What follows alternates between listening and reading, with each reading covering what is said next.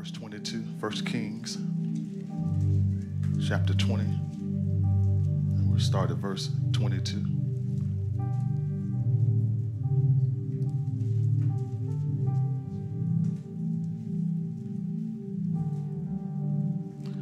Verse 22. Then the prophet came near to the king of Israel and said to him, "Come, strengthen yourself and consider well what you have to do. For in the spring the king of Syria will come up against you." And the servants of the king of Syria said to him, "Their gods are the gods of the hills, and so they were stronger than we, but let us fight them in the plain, and surely we will be stronger than they. And do this, remove the kings each from his post and put commanders in their places, and muster an army like an army that you have lost, horse for horse and chariot for chariot. Then we will fight against them in the plains, and surely we shall be stronger than they." And he listened to the voice and did so. In the spring, Ben-hadad mustered the Syrians and went up to Aphlek to fight against Israel. And the people of Israel were mustered and were provisioned and went against them. The people of Israel encamped before them like two little flocks of goats, but the Syrians filled the country. And the man of God came near and said to the king of Israel, "Thus said the Lord, because the Syrians have said, 'The Lord is a God of the hills, but is not the God of the valleys,' therefore will I give all this multitude in your hand, and you shall know that I am the Lord." And they encamped opposite one another 7 days. Then on the seventh day the battle was joined, and the people of Israel struck down of the Syrians 100,000 foot soldiers in one day. I want to teach from the lesson, lessons in the valley. Lessons in the valley. Let me pray. Father, we're grateful today for your presence in this place. Grateful that you have brought your people in to hear a word from you. Now strengthen me for this assignment that I may bring glory to your name. May I be a tool in your hand today that will snatch somebody out of the fire, that will cause somebody who is not in their set place yet to be in their set place. And may those who are already in their set place be strengthened by the word today. You are the God of the valleys. You are the God of the mountains. And thank you for being our God. In Jesus' name, amen. Amen. You may have your seats. You may have your seats. Yeah, lessons in the valley. Awesome God that we serve. When you think about what was going on back then, it's similar to what's going on now, that these are treacherous times for the people of Israel. Oh, I'm sorry. Before I get going, I did not release the kids. I just thought about that. Amen. I want to release the kids, all kids to Children's Church. All kids to Children's Church. Amen. I'm excited about the lessons. Bless the Lord. Somebody say, bless the Lord. All right. Again, I want to teach from the subject, lessons in the valley. Somebody say, lessons in the valley. So in these lessons, in this story, we see this was a treacherous time for the people of Israel. And the wicked king Ahab, because Israel had their own king, but Ahab was wicked, and he was guilty of getting the people of Israel to worship a Canaanite god called Baal instead of Jehovah. It is very similar to what I see going on in our nation. We're worshiping the wrong God, and judgment, believe it or not, is coming, is headed our way if we don't change. But what I love about God in this story is that he is a God of mercy. He still loved his people in spite of what they were doing. He still had a plan to save them. And I thank God. I don't know about you, but I thank God for his everlasting love. That at times we can miss the mark, we can get stuck in our mess, but he does not turn us away because we missed the mark. He loves, here we go, the hell out of us. The things that we're doing that does not please him, he said, I'm going to love you enough to show you that you're greater than what you're doing. You're greater than what you're going through. You're greater than the valley that you may think you're in right now, but I'm going to use that to get you where you need to be. Israel was in this battle with Syria. With God's help, Ahab and the people of Israel defeated them and claimed victory over them. But what I learned about this story is this: in spite of their defeat, Ahab is then notified that the Syrians was going to attack them again. And if let's look back at verse 22, because I want us to see this, because they're getting ready to be attacked again. It says this: the prophet came near to the king of Israel and said to him, come and do what? Strengthen yourself and consider well what you have to do. For in the spring, the king of Syria will come up against you. Listen, there are times when we find ourselves right back in the fight, even after we've had the victory. Right back to spending money you don't have. Right back to fornication and intoxication. Right back to speaking death and not life over yourself. The enemy has a plan. He has a clever tactic. The enemy has this tactic. He will keep you fight. He will keep fighting you in what you already have victory over. Oh, let me say it again. He will keep fighting you in what you already have victory over. You've won against that thing, but he'll keep fighting against you. Even though you got victory, he won't stop coming, because what he wants you to do is to go back and begin to do that all over again. But when the Lord enables us to win a victory against the devil, you can count on him coming back against us again to fight on another day. The devil won't stop. And this is what I don't understand about believers, is your enemy is not going to stop trying to kill you. And I don't know why we quit and give him opportunity to kill us. God's not moving like we want him to do, and we want to quit and run back out into the world. There's nothing in the world that's going to help you win this battle. You need God to help you win this battle. The devil says, I want to see you defeated no matter what. I don't want to even have you to have a chance that you're going to win. And if he can't win in one area of your life, he'll try you in another area of your life. He will attack you. You're doing good over here. He will come over on this side to attack you, to get you to slide back. Yeah, you've been doing good. You put away porn, but now he's coming for your peace. Oh, you better hear me now. You put away, like I said earlier, pointless spending. You're spending money you don't have, but now he's coming for your patience, because you can't wait for God to get you in the right place. You're doing good now. You put away playing church, but now he's coming for your purpose. He said, I'm not just coming to church to do church. I'm coming now to be changed. I'm coming to be different. I'm coming to be who God called me to be. But the enemy does not care. He wants you to stay right where you are. But just like the Syrians were defeated and they walked in victory, you and I are going to walk in victory too. Shout in Jesus, I always win. When you know that you always win in him, then there's no need to ever get out of him. Because at times, I just don't understand what's going on. Understanding is not required. Trust is. No, trust in the Lord with all your heart. Lean not to your, in all your ways, and he will do what? Sometimes we say to God, if only I understood what you were doing, then I can follow you more closely. But I'm here to tell you, you don't have to know. You just got to trust. So three lessons I want us to consider. Number one, it's Satan's assumption. Because when you're in a battle now, Satan's going to come at you. He's going to assume something about you. He's going to assume something about you. Verse 23, 1 Kings 20:23, there is an assumption going on here. There's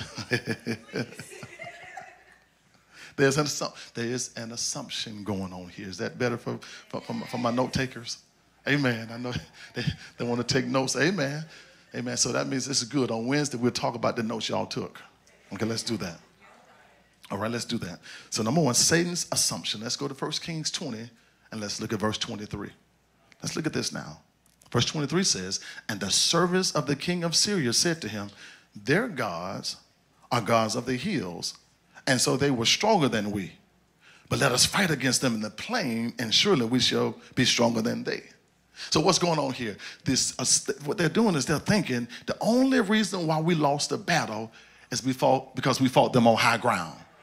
That's a dangerous assumption of thinking that God can't deliver you in the valley. See, they lost the first battle, and then they thought if we can just get them in the valley, we'll have a better chance at defeating them. And that's the same gamble that the devil takes today with us. He said, I'm going to wait to really attack them at their low points. I'm going to bother them up here, but I can't win up here. But when they get in a low point of their lives, I'm coming to fight them at a low point. Because he knows spiritually when we're on top, you can't mess with us when we're on top. When we're on the mountaintop, you can't mess with us. Come on, we got a shout in our soul and a thank you, Jesus, in our heart. You can't mess with us there now because it's hard for the devil to be an on-fire Christian. I think that's why Nehemiah said, the joy of the Lord is my strength. It is something about having the joy of the Lord that the enemy knows that he cannot beat you then. This is a very similar situation that Paul and Silas had.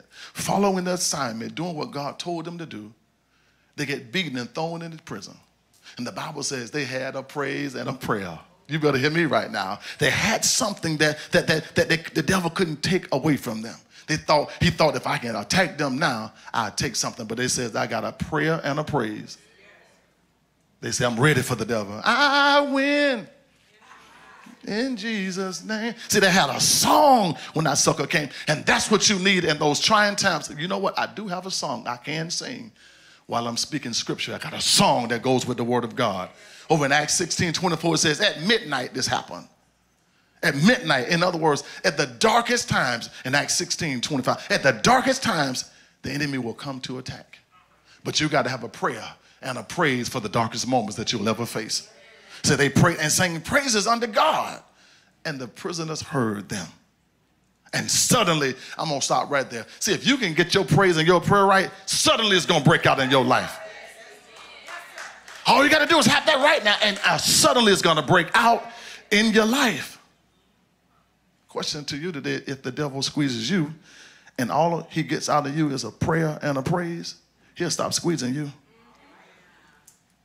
He'll try to discourage you in the valley, but if you can give him a shout and a praise, he'll leave you alone. And I want to remind you this morning that life is 10% of what happens to you and 90% of how you respond. So yeah, he came, but look at what I gave him when he came my way. I'm not worried about it because I know the God that I serve, he's got me. Tell somebody, God got this. No, God got it. God got it, because oftentimes what the enemy wants us to do is focus only on the problem and then focus on how long you've been waiting. And then now if you do that, you can't even see God doing good for you. It's hard to find good when all you're looking at is what's not working in your life. But if you think about it this morning, what's working good for you right now? You woke up this morning.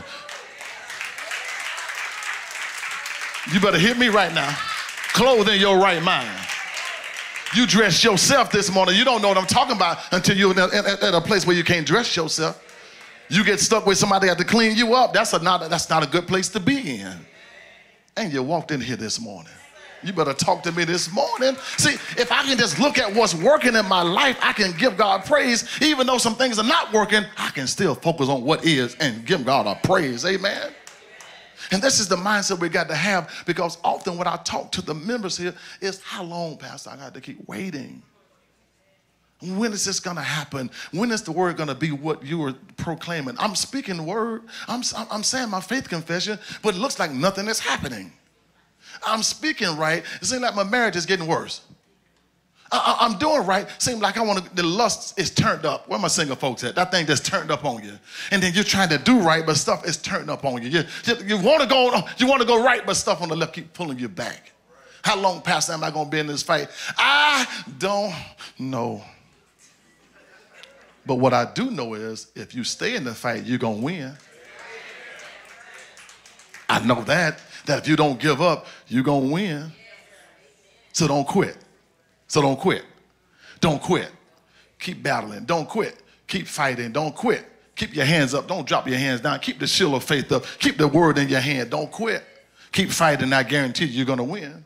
And this is why I often tell people in the church, Pastor, I'm just having a tough time. Philippians 4, go there. Philippians 4, that's one of the verses I always seem to give members here. Philippians 4, and look at verses 6 through 8. This is one that you need to pipe down, put down inside of your bosom and keep it with you all the times. Philippians chapter 4, look at verse 6 through 8. Philippians 4, 6 through 8. Look at what it says in verse 6 through 8. You got to turn faster. It says this now. Don't worry about what? Anything. Instead, pray about everything. Tell God what you need and thank him for all he has done. I got so much to thank God for. Then, say then. He said, after I thank God, he says, then I will experience God's peace. which exceeds anything we can understand. His peace will guard your hearts and minds as you live in Christ Jesus. And look at verse 8. And now, dear brothers and sisters, one final thing. Fix your thoughts on what is true and honorable and right and pure and lovely and admirable. Think about these things that are excellent and worthy of praise. He said, don't worry, pray, and then fix your mind on what's working, what's good, and what's right.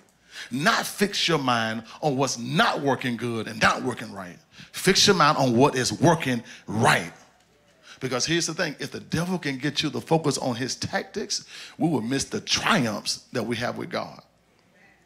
You'll miss how you win. You'll miss, it's so much working right for you, but oftentimes we're looking at what's not working right. And we're in this valley, so it seems. And God says, not really. You're in the valley because of your perspective, not because of my plan. It's how you perceive where you are that makes you think you're in the valley. But if I can show you where you really are, you realize that you are on the mountaintop and you don't even know it. Woo. And all the enemy wants to do is to use discouragement on you. Don't take the bait. Just wait on the Lord and watch him work. Tell your neighbor, my name is victory. Yeah. No, you got to be able to claim that about yourself. Come on now. Come on now. Your middle name ought to be victory. Well, why middle name? Because God is in the middle of everything I'm doing. He gets in the middle and say, what's going on with you, son? I'm going to get in the middle and I'm going to stop that stuff. On one end, I'm going to hold the enemy back. On the other end, I'm going to push you up higher. Glory to God. Tell somebody again, my name is victory. Now let's get to point number 2. Point number 2 is the Savior's announcement. Because Satan always assumes something, but the Savior's announcement, he will announce something over your life. In the midst of what you think you're going through, he will announce something over your life. The Savior's announcement. When I'm in my valley, I'm looking for God to say something. God, I thank you, Lord. You know what? I know I'm getting ready to go somewhere because I won't be going through this much hell if I weren't going somewhere. I know God's getting ready to do something, so I'm excited. God, speak. Look at verse 28. Look at verse 28 in 1 Kings 20:28. It says this now, and the man of God, let me say it today, and the man of God came near and said to the king of Israel, thus says the Lord. Oh, I love this. Because the Syrians have said, the Lord is the God of the hills, but he is not a God of the valleys. Therefore will I give all the great multitude into your hand, and you shall know that I am the Lord. Ooh, God will have you in a place where it look like you're losing. Where the enemy get excited because he think he got something on you. He said, but I'm getting ready to show that devil that I'm the God of the valley as well. Yeah, God's going to show us how to rejoice in valleys. We don't know how to do that just yet, but he's getting ready to show us how to rejoice in the valley. Now, he's not the lily in the valley for nothing. He's there to let us know I'm in this with you. So the Syrians assume now that they lost because everything was going right for Israel. That they were on a hill fighting, and they assumed that we lost because of our position. They didn't know that God was the cause of Israel's victory. And if you stay with God, he's going to assure you of victory as well. Somebody shout, I always win. I always win. He's going to assure you now that you always win. And please get this statement. I don't know if they put it in the notes or not, but get this statement on the inside of you. God is bigger than your valley. I left it in the notes. I don't know if they got it, but I said God is bigger than your valley. Wherever you think you are, God is bigger than your valley. He is bigger than what's not working in your life. He is bigger than that. So don't look at that. Look at the God that's bigger than that. And you know, I know it's easy to serve God on the mountaintop. It's easy to serve God when everything is going well. But can you serve him when God ain't talking to you? Can you serve him when I've just been sitting, waiting on God? Seems like nothing is happening in my life. I'm in this valley. I'm in a place stuck. And I'm stuck because I went where he told me to go, and I still got stuck. Who said that there won't be problems obeying God? That's not in Scripture. In Scripture, you see many are the afflictions of the righteous, but the Lord delivers them out of them all. So I may go through some stuff, but I got a guarantee from God that he is going to deliver me. You got to know that about God, because no matter where you are in your walk, all of us going to go through valleys, but he's still God. If you ever enter a valley of physical pain, he's still God. Ooh, if you ever enter a valley of just spiritual discouragement, he is still God. If you enter a valley of sorrow, somebody I love has transitioned on, he is still God. Regardless of the valley that you're forced to enter, you're going to find out he is still God all by himself. And now if we can go to him, he solves my sorrow. He solves my physical pain. He solves my spiritual indifference, because he has all of the answers to everything that I need. My plan, my place, my purpose is inside of God. I tell believers here all the time, Pastor, I'm trying to find my purpose. I say, forget you. Find God and he'll give you your purpose. Stop trying to find yourself and find him. When you find him, he's going to show you who you really are. We're trying to find us and God at the same time. God says, no, I'm too jealous for you to look for both of us. Look for me, and then I'll show you you. Ooh, you better hear me this. Are y'all listening to me? Because sometimes we get so stuck trying to find out, well, what am I supposed to be doing? I know what you're supposed to be doing, giving God praise. I know what you're supposed to be doing, being the salt of the earth. Y'all better talk to me. Light of the world, but we're not even doing that yet. We want to find out something else. We're supposed to win souls. We're supposed to tell others about Jesus. And when is the last time you witnessed to anybody and then you asking God, what is my purpose? He said, a witness. Yeah, you're not even witnessing. You trying to find out how close I can get to sin when I'm sinning.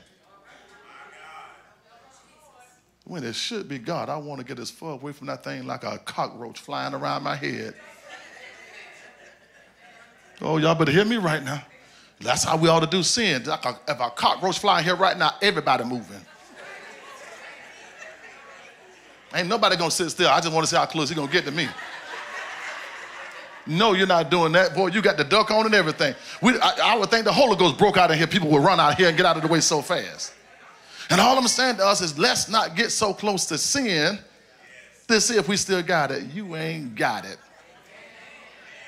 You're going to fail. Pastor, you speaking death over us? No, I'm speaking the truth over you. You better not get around that stuff. You're going to fall every time.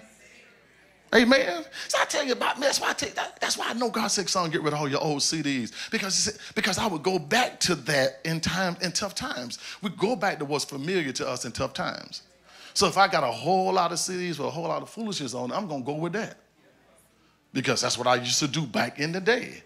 So he said, get rid of all your old stuff. We don't want to have you have none. Get up all your Biggie. You know, he hollered out his name first. Get rid of Biggie Smalls. I said, God, dog. That was my man right there. Oh, y'all not, see, amen. See, we get in church sometime, we put a face on. I was one more chance. So get rid of everything, all the stuff you got. I had to get rid of all my stuff.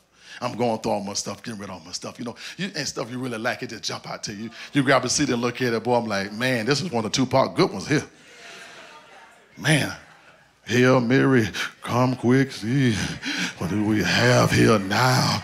I said, God, I got to get rid of that. I'm putting it back in there. La, da, da, da, da, da, da. You know, because I didn't want to get rid of it. And sometimes God will have you in a place where you'll grab something that you really love and you don't want to let it go because you're thinking, I can still do God and that at the same time, but you cannot do that in God at the same time. You might as well go ahead on and say, I'm all on you, God. If I win this thing, it's going to be because I said and did what you told me to do. Amen? If I come out on time, and I'm going to do good if I ain't so cold. I don't know, I'm just trying to so cold up in here. 1 Corinthians 15, I was doing pretty good. It just hit me. I was standing here. So I was holding this microphone and I said, ew, my fingernails are cold. 1 Corinthians 15.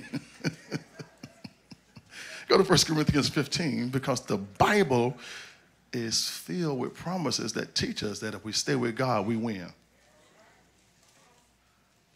1 Corinthians 15, 57. 15, 57. It says, but thanks be to God. See, everything starts with that. We can stop right there. And we can put anything behind that comma that we want to. But thanks be to God for my children. Thanks be to God for my job. Oh, you better talk to me now. Thanks be unto God that I didn't kill myself when the enemy gave me the thought to kill myself. But thanks be unto God who gives us the victory, making us conquerors through our Lord Jesus Christ. We're conquerors through Jesus Christ, not conquerors on our own. Not conquerors through old wives' tales. Not conquerors through what grandmama and them told us back in the day that ain't got nothing to do with the word. Yeah, they swept your foot, spit on the broom, so no, that's not wisdom. Amen. Amen. Don't set your purse on the floor, you're gonna be broke. All this stuff that they told us back in the day that we still carry along with us. We still crossing our black cats. I'm like, well, what about the striped cats and the white and the gray cats? Never lose sight that God is in every trial you face. Never lose sight of that. That in every trial, every test we face, God is in there with us. He's in there with us. No matter what, he's in there with us. So funny, Demetrius. I remember my wife, we had a disagreement, and I'm like, okay, if God is in you, and he is, and he's in me, and he is, you need to listen to me.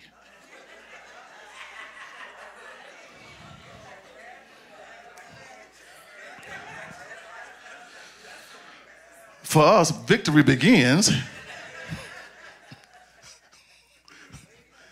when we come to understand that God is for us and not against us.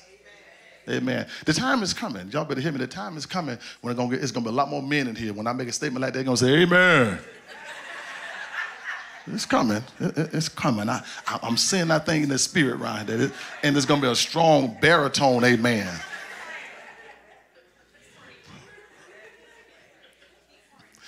Man, when everything around us says that we should be discouraged, because sometimes in your life you can look around at everything and like, man, okay, I know Pastor said I can just praise him for what's working, but man, it's so much. I do hear you, Pastor, but it's so much that's not working. And I'm working on trying to look at what's working, but man, it is so much that's not working, and it's trying to pull my attention on what's not working. It's okay to be real, right? Because we get to that place, we say, Pastor, I don't mind praising God when things are going well, but man, I have so much stuff that's in question that I'm like, man, what am I to do? Because all this stuff is happening in my life that I don't agree with. But you got to remember now, your name is victory. I know that now, that your name is already victory. So here's the thing. You're not trying to win. You've already won. So now if I can get that in you, that I'm not trying to win this battle, I've already won it. How could I already won it, Pastor? Because God begins with the end and then goes to the beginning. So what did God do for us? He says, okay, I'm going to go to the end of your life, and I see everything you're going to encounter. So I'm going to put something at every place, every challenge, I'm going to put something there. So if you stay with me, you'll find the answer to every challenge, because before you face the challenge, I put the answer there. The answer is already there. And so when we go to God asking for help, he's asking us to humble ourselves, not so he can do it, because it's already done. The humbling ourselves is so that we can see what's already taken care of. And then if I can see that, then my praise is completely different. I don't have to wait for him to do something good for me to praise him. I don't, because I know it's already done, and I just need to walk in those areas. That's why connections are so important with God. You think you met people just to meet them, but you met them at the right time. You came to the right church at the right time. Why? Because there's purpose in the place that you came. And sometimes we don't see it, or we get to a place and it feels kind of sort of good, and we say, yeah, I think God is speaking to me there, but then we still go look at elsewhere until we come back and say, no, this is where God wants me at. Now, in the place is where things happen. In the place where God wants us is where the connection takes place. So in the valley times that I'm going through, I need to look for my connection pieces and my connection points. When I asked God for something in prayer and he said, give me one thing you faithfully, I had nothing. So when I gave him my prayer time with the ladies, then he says, okay, you gave me prayer time. I'm going to give you what's next. You gave me something of value to you, and I'm going to give you something of purpose for you. And when I began to do that, God began to show me everything else that needed to happen in my life. Everything began to break loose inside of my life. I was trying to find out what I was supposed to be doing. And God says, no, find me first. When I found God, yeah, I became pastor later, but before I became pastor, I became one of the best photographers in the world finding God. I was sought after by everybody wanted me to do their weddings, their family portraits, the graduation photographs. We were flying everywhere, First Lady and I. On them, because if you want us to do it, and then if you stand at the best hotels, I'm your photographer. Where am I staying at? Yeah, you're not going to put me at the Holiday Inn. In my contract, I say I stay where you stay. So if you sign it, how you living? It's how I'm living. If you got S car, I want S car. If you want me to come do it. When you know your value, you get what you want when you know your value. It is that when we don't know our value that we'll accept anything that come our way. That was for some ladies in the house right there. When you know your value, you don't have to worry about it. Just stay with your value. Come on, let me help you right now. If you stay with your value, we will come up. No. The brothers will come up if they really want you. I ain't talking about the toys out there. They do want toys, but I ain't talking about the toys. If you're a toy girl, sorry. Don't do that. I ain't going to go into detail. Don't even worry about it. You know, ask me after church what did I mean, and I'll tell you what I meant by that. Amen. But, okay, thank you. And so for us, I want us to understand that God is with us in all of the things that we go through. Go to Romans 8, look at verse 37. He is with us in all of it, and we win. That's the name of the game. We win. Okay, how we do it? We win.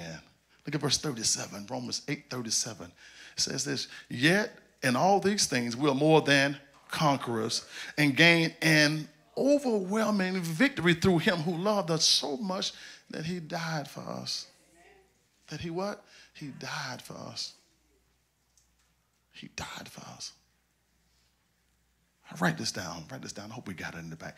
Spiritual victory is simple faith in the God who never lost a battle.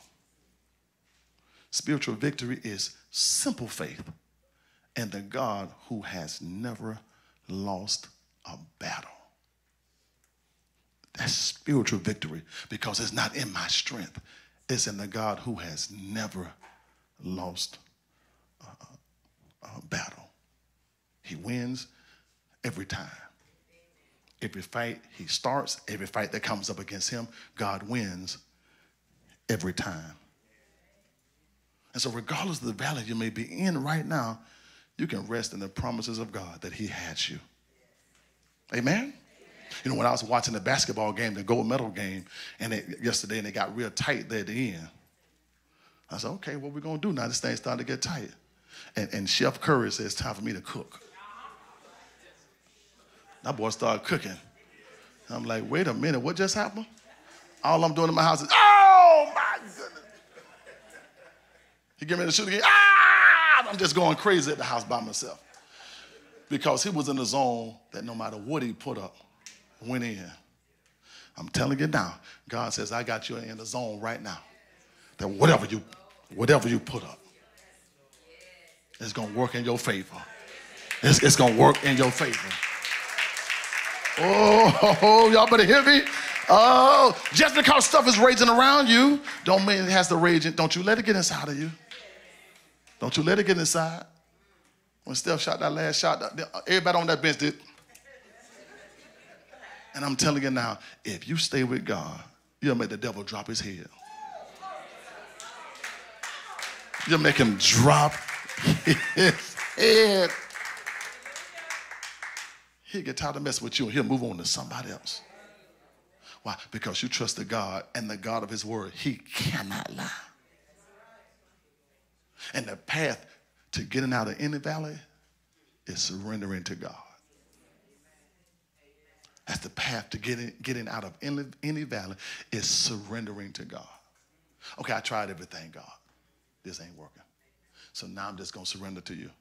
If I got to stay here, I'm going to stay here. If I got to run, I'm going to run. If I got to walk, I'm going to walk. But I'm here to listen because I'm tired of being in this place. And then that's when God says, good, you through? Because it's hard to save somebody drowning when they fighting you and you're trying to save them. And sometimes when God says, I'm trying to pull you out, but you fighting me too much. So I can't do nothing until you give up and let me pull you out of that. So point number 1 was Satan's assumption. Point number 2 was the Savior's announcement. Point number 3 is the saints' accomplishment. Last point, the saints' accomplishments. Because when God gives us an assignment, we still have work to do. I say this all the time. You're going to participate in your own breakthrough. It's never all God. It's going to always be y'all God. It's you and God is going to be responsible for your victory. All throughout Scripture, everybody Jesus dealt with had something to do. It was something that they had to do. It wasn't just he just did it. It was something that had to be done. He even asked Bartimaeus, a blind man, Jesus, what do you want? Jesus said, what do you want me to do? Now, we always say he blind. Come on, Jesus. That's what we would say. But Jesus would say, oh, no. If you don't tell me what you want the power to do, the power doesn't work. That's why the woman with the issue of blood said, if I but touch the hem of his garment, I shall be made whole. Well, she decreed what the power was going to do when she did it in faith. And Jesus said, somebody touched me. Power left out of me. What was going on? Faith drew power out of Jesus. Sometimes he don't need to see your face. He needs to see your faith. I'm trying to get into his presence. He said, let your faith do the work for you. Ooh, that's so good right there. Verse 29, 1 Kings 20:29.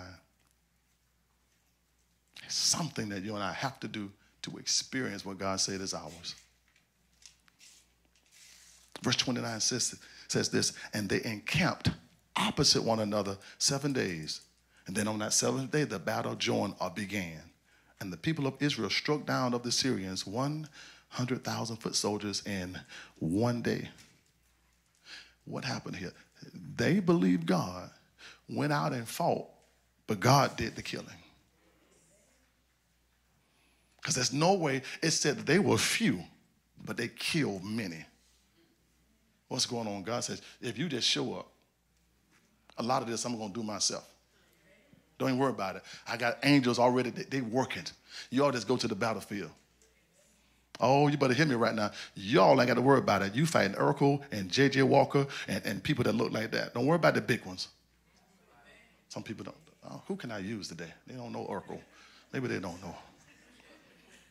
You're fighting people that you ain't got to worry about whether you're going to win or not. They saw the enemy and put the enemy to flight because God was with them. And what the devil does not want us to know is the fact that God is in the battle with us. What he wants us to do, the devil, look at the problem. Keep looking at the problem. And God says, look squarely on the promise. Don't look at the problem. Look squarely on the promise. Because I'm able to do exceeding abundantly all that you may ask or think. God says, I'm here to do more than you can even ask or think according to the power that's working in you. You know it's hard to get power to work if you don't plug into the power. If I don't plug into Jesus and stay plugged in, no power flows. And so what the enemy says is unplug. Unplug and then sit there for a while and look at the stuff yourself, and you try to figure out how you can get power without being plugged in. And we lose when we get there. So when you're in your valley, what's working in you? The problem or its power? Because regardless of the valley, God is able to do more than you can ask or think. In your valley, never pitch a tent in that valley. Some people get stuck right there in the valley and they just make a house right there in the valley. Never pitch a tent in the valley. Keep moving. I don't care if you're moving, you're barely moving. But keep moving. Don't stop, just keep moving. The only time you and I just stop is when God says stop. Other than that, with all the strength you have, you keep moving. You keep moving, you keep trusting God, because he's going to tell you what way to turn, when to stop, even when to turn back around and go another direction. Why? God knows what we need to do and how we need to do it. And so don't let your flesh cause you to disobey God. You stay with what God is telling you to do. So, Pastor, why am I not saying victory like this then? Why am I not saying that? Because people are waiting on a feeling instead of claiming what God has already given them by faith. When I feel right, I go do it. When I feel better, I go do it. It has nothing to do with how you feel. It has everything to do with how you trust and your faith in God. Because, listen, I'm going to work feeling like I didn't want to be there. Come on, students, you've gone to class feeling like I don't want to be there. Some of you students went to class with your name only. Huh? Yeah, you told your friend, sign me in.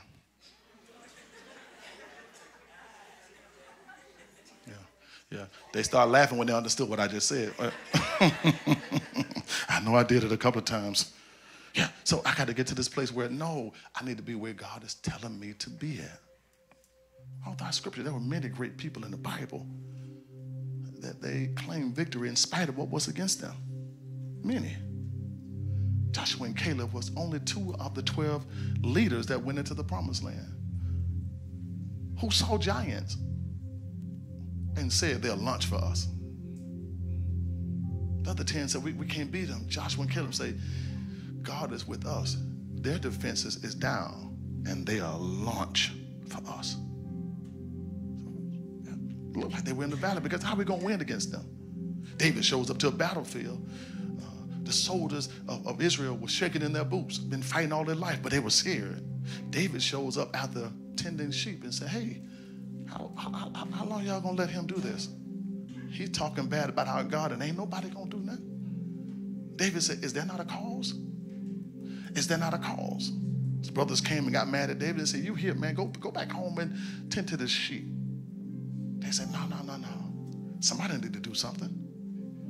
They told Saul, then they took him to Saul. They said, let no man hearts fear because of this giant. I'll go kill him. Saul said, David, you're youth.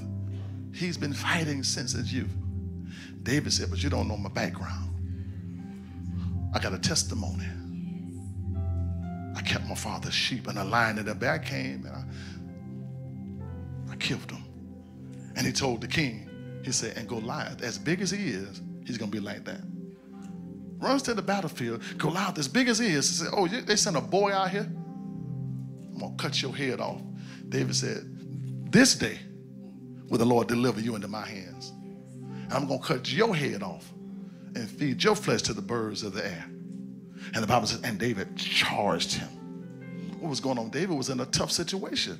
But what did he do? I have a testimony. So I remember what God has done. See, a lot of us, we have testimonies, but in valleys, we forget our testimonies. In tough times, we forget how God has delivered. And I tell you all the time, you need a faith notebook. You need to write down every time God does something for you, so that when you go through a tough time, open your book up and just rejoice. See, I can have joy all over again. I can rejoice because I saw him do it before. And because he did it, I know he'll do it again. And so instead of looking at where I am, God, you know what? You showed up here. You showed up there. when I was in I thought it was over for me, and you showed up. And not only did you show up and you showed out and delivered me. In the face of give up opportunities, God showed up. All throughout the Bible, we see this happening when people are in these down moments. Shadrach, Meshach, and Abednego, they said, we're not going to bow down. When the sound goes off to worship that God, they said, we're not doing that. We're not doing it. King comes to them and says, hey, if you don't do it, we're going to go in the fire. And say, listen, even if our God don't show up, we know he able. That's some boldness there. You're getting ready to go in the fire. And your statement to the person who can kill you is that if God don't deliver us, we know he able. Valley moments full of faith. The Bible says, and the fire was turned up 7 times harder, and they threw them in. And the king looked in and said, wait a minute, was there not 3? I see 4. And 1 looks like the Son of Man. What was going on? In that valley moment, God stepped in and saved them. So if we can get to this place in God, then in our valley moments, knowing that I don't know when, I don't know how, I don't know why, but I know God is going to step in. Then it changed my prayer time. It changes my song that I have inside of me. Let me tell you the secret to your valley. It's knowing that on the mountaintop or the valley, God is in there with you. You better hear me. That's the secret now. That for a mountaintop or valley, he is Lord of both of them. He is over both. Yeah, I'm in this valley, but the God that I serve is here with me. Yeah, I got to fight this fight, but the God that I serve is with me in this fight. Yeah, I feel alone. I feel by myself, but you better believe God is with you. You're never alone. I don't know when I'm coming out, but you better believe this. You coming out if you stay with God. And that's the mindset you got to have. That I don't care. I'm coming out of this thing right here. No, I've seen him do it. That's why I'm a big believer in that when you have a true experience with God, can't no argument outweigh an experience. They can argue out there all they want to argue about who we serve. We got this colonizing God that we serve, this white God that we serve. Let them talk all they want to talk. When you know the God that we serve is not a God of a color, but the God of creation that made everything. And he says, I can call him daddy, and he calls me son. Whoa, I got to be there and give God everything. Because when you see God do it, everything changes. And that's why the fight has been raging against a lot of you all, because he don't want you to have no experience of God delivering you anyway, anyhow. Because when you do, everything changes. Because when you see him and you hear his voice and you really know that's him, oh my God, everything changes. This day is different for you. Some of y'all may be in a valley right now, but just know God is in the valley with you right now. And then if you stay connected with him, that same God is going to bring you right on through the valley. And when you get back to your mountaintop, as a matter of fact, going up, just begin to praise him. Don't worry about waiting till you get there. Going up. You go right on in and just praise God. Amen? Come on, give God praise in the house. Woo. Come on, give him praise in the house. Come on, give him more praise in the house.